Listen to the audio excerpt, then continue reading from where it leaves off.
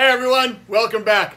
Today, I've got a lot of tarantulas that are coming soon, and I've got several here that are starting to pile up behind me here, and they're going to need some better enclosures. I want to have nice displayable enclosures, so I've picked up a few different types of terrariums, and I thought today is a good time where I could show you how to make them look a little bit more natural. So we're going to start with just the glass boxes, and then what we're going to do is we're going to actually show you how to make some backgrounds, some nice natural backgrounds for each of your vivariums. You can do them using natural products, and you can use them unnatural products, and they'll both look absolutely stunning. So stay tuned.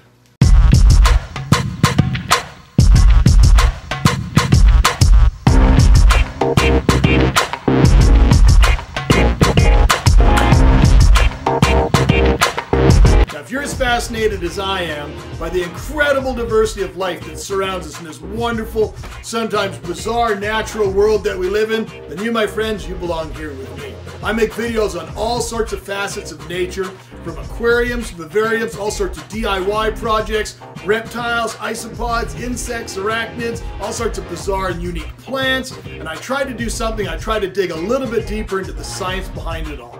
Now, if you haven't already, please hit that subscribe button, as well as ring that little notification bell, and you'll always be kept up to date when I upload new content. Alright, so here's the first four that we're going to get started with right away. When I'm going to be doing them, I kind of find it kind of silly to open up a tube of great stuff or silicone or whatever type of adhesives you're going to be using, unless you're going to be using it up and doing a bunch at once. So instead of me just doing one tank, we're going to try and do four. And I thought four of them, these are all exoterras. They're made by a company called Hagen, and they are distributed worldwide. These are an 8-inch by 8-inch by 12-inch, and these are a 12 by 12 by 24. So this is called the mini extra tall, and these are the nano talls. So all four of these will be used for arboreal tarantulas. Now, when you buy them new, they come with these beautiful made, imitation backgrounds. They're supposed to imitate nature. They're just made out of styrofoam. They have a lot of different relief to them and stuff. So they're painted and they're styrofoam. So whether you like them or not, will they work? Yes, they could definitely work for most of the species, but I don't think they're pretty enough or as versatile as what I want. I think a little bit of tweaking and we can make these things look really, really sexy.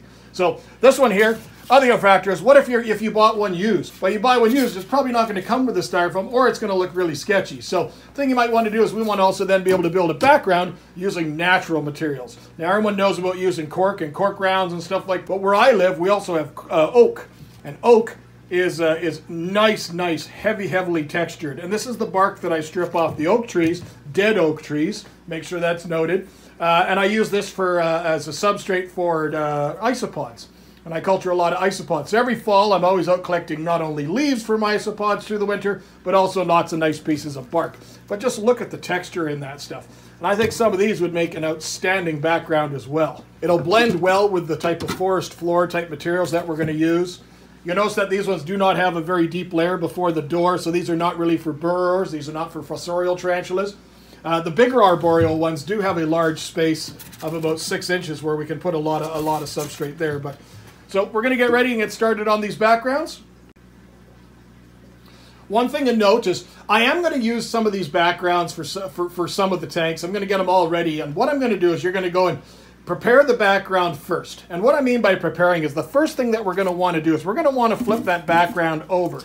Now, you do not see it on this one here, but I've already shaved away the channels. There was a large ridge here, a large ridge that went from here to here, and a large ridge here, and it was about a ½ inch worth of space, and it was intended that you could be able to ride your electrical cables down into the bottom of the terrarium for a mister or a heating pad or whatever type of electronics that you would have been using within that terrarium for whatever animal you were having. But if we're going to be keeping arboreal tarantulas, they have an adaptability in their body structure. They could definitely find a way to get into absolutely the smallest crevices, which is why I want to use this nice natural stuff with all these different fissures. It'll let the arboreal tarantulas really find a nice little nook and cranny to live in. They'll just blend in right with it.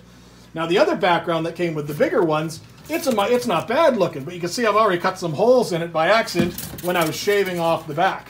By shaving off the back, it's a very, very thin background. But that's no problem. It's still totally usable.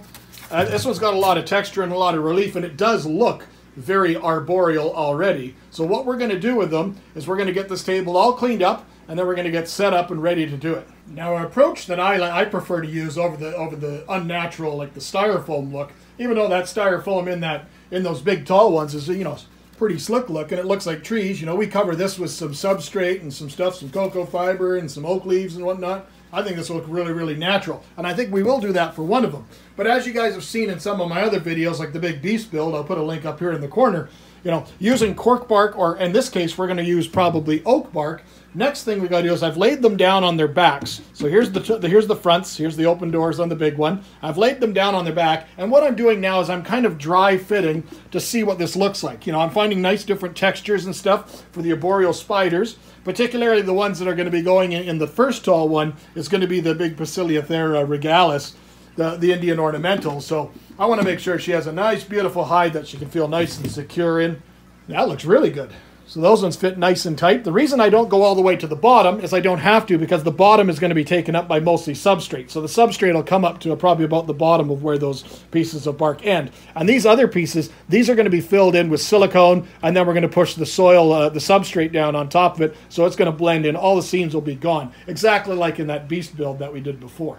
Okay, I think I finally come up, you know, playing with my pieces of cork, like my Lego blocks, and I think I've come up with something that I kind of like. So this is the big one. This is viewed from the top opening with the screen taken off, so kind of an unnatural view. But we're going to get using the great stuff next. We'll get these in place. I'm ready to go and start putting it all together. Now there's a couple of things that are important to note. First, all the oak bark that I'm using was all sustainably harvested. It was harvested off of dead trees in a clean area, so I know that no pesticides or herbicides are being used in that area, because I live out in the country. And secondly, it's all been sterilized. Because I save a large quantity of it over the winter, so I always have it for isopods and so forth, and doing vivariums, I always go and sterilize it. And to sterilize it, I stack them all on cookie sheets, all these different pieces, and I throw them in the oven about 350 for about 15 minutes or so. And that's just so I don't introduce any pathogens or other insects or whatever to any of my isopod colonies or my vivariums. Now, I've gone and gotten the things already. I've gone and given them a quick wipe down with some rubbing alcohol to make sure the surface is about as clean as I can get it. And honestly, that's about all there is to it. If you've never used the product before, it's an expanding foam and it works very, very quickly. So you're going to want to work fairly quickly when using it. And the other thing I would recommend is I would always recommend using gloves. I use it all the time, so I've gotten pretty used to using it.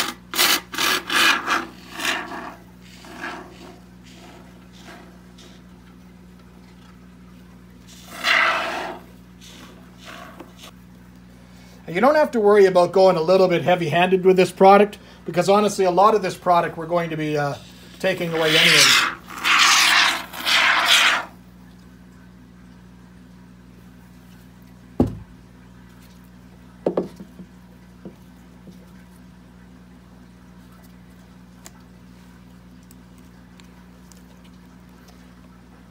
When we go to put the silicone on afterwards, silicone will only adhere to the areas that have been scraped away that expose the actual foam. The outside edge of the foam is going to have this shiny texture to it, and it won't work for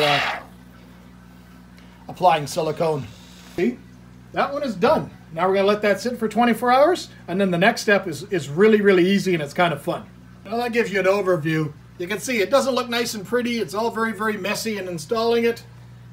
And I went very specifically down to a certain line down here because it matches very roughly where the substrate's going to be. And that way the substrate will cover any sort of line. It'll look like this actually just continues right down to the bottom of the vivarium. But we're going to let this cure overnight, and then we're going to go and peel away that whole hard layer. And we're going to bring it down just so we have a nice sponge layer below that'll take the silicone. And as I say, it's easy. This will just pop off once it's dry. Easy, easy. Looking good. While we wait for those natural backgrounds to cure, let's get these ones ready. Cover them with silicone, rub it all in so the whole surface is covered. Obviously using gloves for this because it's a very messy and sticky job. And then into the bin, cover it with your substrate mix, pat it down, tamp it off. You got a beautiful background. All right, so it's been sitting overnight. It's all hard. All this stuff is honestly very easy to come out. So you got this big bubble. You just basically pop the big bubble off. You can rip as much parts as you want out of it. This is actually the fun phase where we got to clean it all up. And basically what we want to do is we've got to expose that inner foam.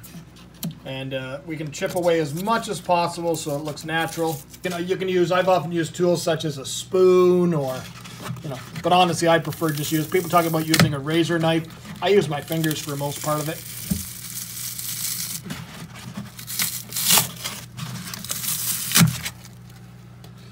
And then we're just going to keep peeling away until we, told you it was going to be messy, but we peel it away until we get all that inner foam exposed.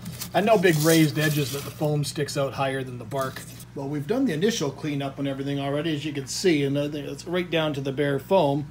Now, the one thing I did notice is that once I flipped them around, that I noticed on this one, is that the bottom had an opening in behind. So after I did that, is I went and refilled the bottom. You can see all the new foam has now filled up all that space. Because I'm going to be dealing primarily with boreals, I don't want to have any chance of them getting behind the background. So this one here, we're going to let this one sit, let it sit for a day, and then we're going to go and clean that all up tomorrow morning. I did one little patch up here at the top, and we'll get that one all cleaned up. Here's some close-up of how the texture works. We've got it right down to the bare foam. And once it's all camouflaged and silicone and the substrate's added to it, it'll blend right in, but you won't even see it. So you don't even notice that this was a piece that was added in. Now that they're ready, we're going to put those artificial backgrounds in place. We're going to cover up any little imperfections. And then we're going to get started on the natural backgrounds. We're going to apply, same as we did for the artificial ones, we're going to apply a thin layer of silicone and spread it on any of the areas where we want the substrate to adhere to. Spread the substrate, tamp it off. Let's work on the next. It's a messy project, but it's a quick and easy project. It should give you many, many years of service.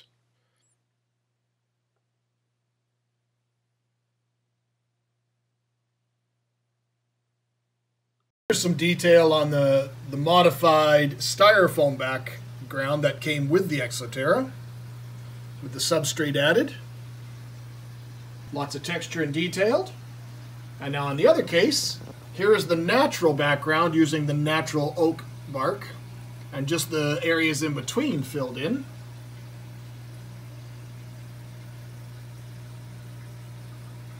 Both nice, natural looking displays. Perfect for arboreal tarantulas. And same thing again on the smaller ones. Well, hopefully you've enjoyed my little DIY tutorial on how I go about making natural backgrounds for my vivariums. Could be used for tarantulas, lizards, whatever. As always, my friends, thank you for watching. Take care.